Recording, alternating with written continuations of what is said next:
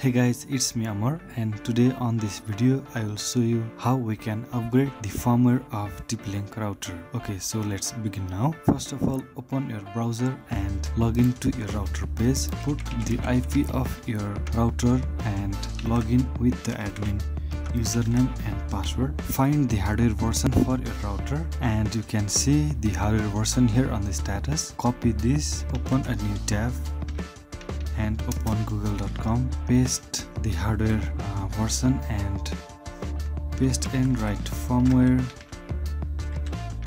and click enter. Okay, now click on the first link. This page contains all the download information for this router. Now click on the firmware. Now download the latest firmware from this page. Click on this link to download the firmware. After the download completes, open the zip file, extract this folder to the desktop.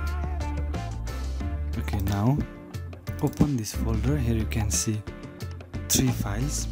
Now the firmware for our router is the bin file. Here this last file with the file extension .bin is the firmware for my router. So again, open the browser and now click on the system tools and click on firmware upgrade. Now browse the firmware that we have just extracted. Select this bin file and click open. Now click on upgrade. Click OK. Now this will upgrade the firmware for our TP-Link router. Your router will now reboot and the firmware for your router will be now upgraded. Here you can see a message, software upgraded successfully. Now the router will restart and you can see the latest firmware on your router.